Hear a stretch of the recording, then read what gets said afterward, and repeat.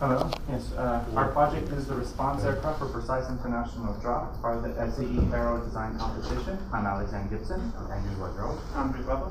And our advisor is Dr. Andrey from Andrey. So the background is SAE is an international organization that does a lot of standardizations for a lot of engineering, and they also do some competitions for students to test their engineering prowess. FIU has competed in the SAE Aero regular class for the past 2 years and is returning this year with the additional micro class. The advanced competition is supposed to simulate a humanitarian aid drop on a target zone.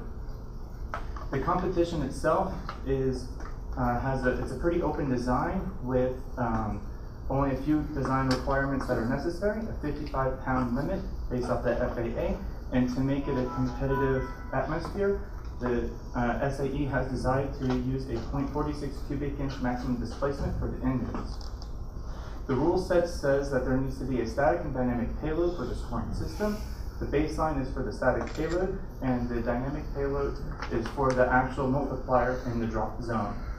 So the aircraft will have to take off, fly up to 100 feet, and the telemetry system will dictate when it's at 100 feet, and then we'll drop a dynamic payload on a target zone that will allow us to do the multiplication for the actual scoring system. So we'll have to have data acquisition, telemetry, and of course the airplane itself. So this is our winning concept design so far. It's a blended wing design or blended body design with a V-tail. We chose this for its pure efficiency. The body itself actually helps produce lift, and the V-tail has a small wetted area to reduce its drag overall in the plane design. All the electronics, the droppable dynamic payload system, the motor, and most of the systems are going to be housed in the blue area. The static payload, which is going to be the bulk of the weight of the aircraft, is actually going to be placed inside of the wings to help with the wing loading and stress due to flights. This is our first finalized design. It features a fully sized blended wing of a wingspan of 12 feet. It features a 40-inch root cord, a 10-inch slip cord. The tail, the fully sized tail sits 50 inches rearward of the main wing. This was shortened from our concept design due to takeoff considerations. The tail sits on a single boom. The single boom was chosen for this design due to its decreased weight, thus leading to a less of a moment arm on the tail on the boom. This is our alternative final design, which features the same blended wing, coupled with a twin boom inverted V-tail configuration. The twin boom offers increased structural stability, especially in the torsion direction. Also, the inverted V fixes or avoids the problem of the adverse roll-yaw coupling found in a normal V that produces instead a desirable reverse roll-yaw coupling. This configuration is also intended to be mated with pusher propulsion, which the propulsion system sits on the tail, thus leading to a desirable airflow over the lifting surface body of the main wing, producing a little more lift than the previous design. Materials that we use in this aircraft would be, most of the components would be out of wood, yellow poplar, balsa birch, metal components such as landing gear, wheels, mounting of motor, propulsion system would be out of lightweight aluminum, and wing and tail twin and single boom options would be out of commercially available carbon fiber. For the electrical and electronic components, we propose the use of 2-cell 7.4 volts LiPo battery. This battery will power up 8 servo motors, one for the throttle control of the RPM of the engine, one for the steering wheel and the landing gear to control the steering of the aircraft during the landing and the takeoff on the runway, 2 servos on the main wing for the ailerons, 2 servos for the elevators on the V-tail, and 2 servos for the payload release. This will allow us to use multiple drops per competition rules. Our pilot will be using standard 2.4 GHz radio system, and our payload specialist will be using 5.8 GHz first-person view system. The payload specialist needs to see the actual area of the target and press the button to drop the payload. The telemetry will feed us the essential components for the competition. The most important are the speed of the aircraft, the altitude needs to be 100 feet as a requirement, the position of the aircraft, and that's it. We also would like to use.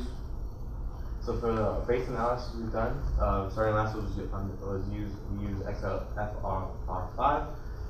XFLR5 is designed as an analysis tool used for RC and low-nose aircraft. It allows us to do quick iterations of different design parameters, such as wing shape, wing size, different airflow selections between the wing. It outputs different performance values like CL, CD, CL over CD, wing efficiency, and lift and drag pullers, which compare wing to wing. The type of analysis we use is a fixed speed lift analysis, which we fix it at 25 miles an hour for all wing analysis. This allowed us to compare very easily different wings and choose the one that has the best performance values. So this is on the top right is a finalized wing design in XFLR5. Following XFLR5, we had to validate the results of the program. We used a CFD software called ANSYS Fluent. We took the output data from XFLR5 and put that into geometry in ANSYS Fluent to check. We were worried about any stall effects over the wing at 12 angle of attack, which is a takeoff angle of attack. As you can see from the top left, we had no stall effects over the main body of the wing and the lifting body. Also on the thing on the right, you can see the eddies, wing tip vertices form, and you can see they're contained at the wing tip. They don't protrude too much into the wing. So following that, we improved the design by a good transition between the body and the wing. Also, we raised the wing up, so if you look at the aircraft in front, the top of the wing and the body are in one straight line. This allowed ease of manufacturing as our main structural element within the aircraft from not having these connectivities or breaks in it. So we ran this this improved design in CFD and found again no stall effects on our takeoff angle, and also no our tip vertices stayed around the same. And we found an increase of CL to 1.71 and increase of lift of a pound over the previous design to 52.5 pounds.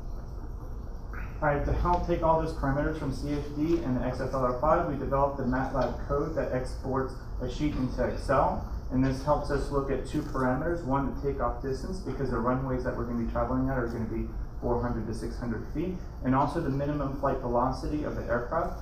And this allows us to have the slowest speed we can over the drop zone, so we can try and make as accurate prediction as we can. And here you can actually see the takeoff distance in feet. In the vertical direction is temperature of the ambient air, and then the headwind. And then of course in the very top left you can see the weight of the aircraft. That's the gross vehicle weight at the takeoff itself. And so we can do a prediction of how long it would take, so we can do worst case scenarios of how heavy we can actually lift with the vehicle itself. For the economical aspects of the design, we did a preliminary budget. We have over 2 pages expense report. For the simplicity, we divided into the 6 different categories you see on this slide. The most expensive are raw building materials and tools and outsourcing work. Overall cost of the aircraft we predicted to be $2,400. The project management of the design, we have a Gantt chart where we did in March and February the concept design. Currently we're working on the detailed design, structural analysis, and we already started the CFD analysis. We would like to finish everything over the summer to start building the actual aircraft in August, starting from the wing, which is the most critical part, and in September and October we'll be finishing fuselage tail and installing the electronics and the data acquisition equipment. We would like to do the structural tests, the most important are in October, to compare with the structural analysis to see our predictions. The flight test will be in November, and the payload mission test will be in December to present some valuable results to the board. However, the competition itself will be held in April 2018, so we have a lot of time to adjust the design. The standards in consideration to this design, those are the standards. The most important for our project is ASME and AMA. For the global awareness, we propose to use both international and British units to use it in our literature. For the global perspective, we would like to use the industry standards described earlier. And for the global engagement, we propose translation of all the technical literature to the Spanish and Russian languages. All right, going forward, we plan to actually do the entire structural development during the summer, like we said, and then do the FAA analysis both on the ground and in flight, so that we can make sure that the plane is perfectly safe. It is a challenging and it's a multidisciplinary project, and we plan to sit there and make sure that all of us work together to actually get it done in time. And it's going to be a good upstart for the reputation of FIU in the aerospace. We've had a good track record so far, and we want to continue to advance that. Thank you. Any questions? Somewhere I missed how you're going to power this. At the 0.46 cubic inch, it's a nitro motor. And so the requirement says that we can have as many motors as we want. So we can do like 2 small motors or 1 large motor. Generally, they're a 2-stroke motor. The ones we're looking at make about 1.25 horsepower, and they run around like 16,000 RPM. So we're looking at like a 9x6 propeller. Maybe if we want to go more static thrust, we can go for like a 10x5. Also, the previous rules have kind of give us a warning of if the rules are going to change this next year, and one of the changes could be a change from internal combustion to electric. So we're kind of waiting on that too. So we're kind of having an open design now to fit any propulsion that they choose. So the design of the propeller is going to be dependent on how fast this motor goes? Yes. Okay. You get too far out, then you get tip speed, it becomes a real problem. Yeah. Yes. Also, that drives also the height of the aircraft, because we don't have to propeller on the ground. Yeah, the landing gear height. Yeah. Oh, yeah, that's right. How do you guys plan on adjusting to the different weather conditions? I know that you guys don't know yet where it's going to be held, so there's different. And then when you're flying, I'm assuming you said you have to identify like perfect velocity, where you drop the payload. So. Alright, so yeah, what we plan to do is look at all the previous locations like Texas, Lakeland, and stuff like that we performed at, and then we're going to do all that MATLAB analysis based off of those parameters. So we'll look at the ones that basically provide the worst case, which is going to end up being Lakeland because it's a hotter environment, and so we actually produce less lift, which means we need a higher minimum velocity. So that's what we're going to make our baseline. Plus, we're going to also use more than likely some type of tailwind because the winds have shifted in the previous competition, so we want to include that, and that's why in the MATLAB sheet you actually saw like a negative 2 mile per hour headwind, because that's actually a 2 mile per hour tailwind. We wanted to make sure that we could take off in the distance required. And do you guys plan on adjusting to the rules as they come out? Or? Yes. Yeah. That's where this year's competition is this weekend. We'll be asking or probing the judges to see how much they are going to change the rules or what hints they'll give us. The question area that I play to is flight test, payload, mission testing. You've got that kind of late to me.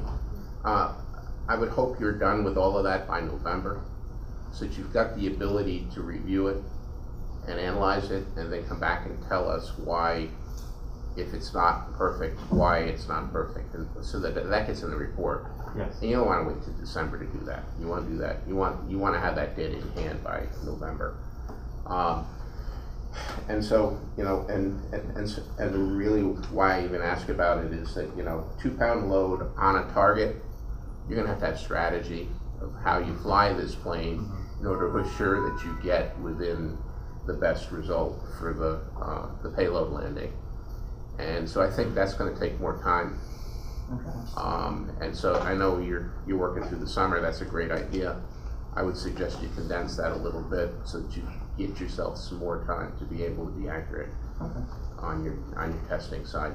Strongly would like to see test results. I want to see, I want to see you do the analytical work, and I want to see output that's experimental and connected to the analytical work.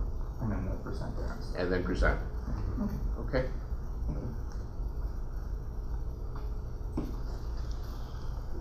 Any other comments?